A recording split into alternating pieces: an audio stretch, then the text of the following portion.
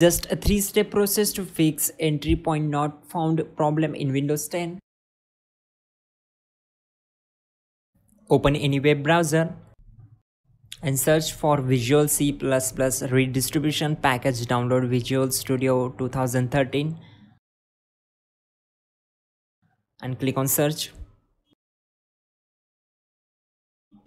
Now click on first link. Scroll down and select your language and then click on download. Now you can check your system type. And to check your system type, go to search bar and type CMD. Right click here and select as run as administrator. Now type this command system info and hit enter.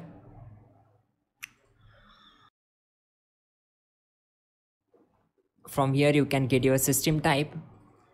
So my system type is 64 based PC. Again go to web browser, select it and click on next.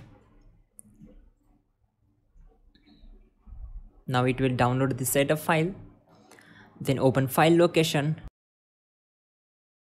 Right click on it and just click on run as administrator. Then select as. Check this option and click on install. Wait for some time.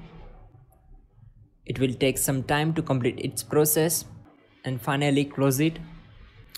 Again go to search bar and type CMD. Right click here and select run as administrator.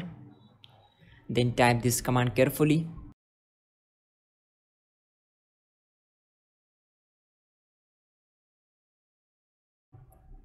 It will take some time to complete its process and hit enter and finally type exit to close the command prompt. That's it guys.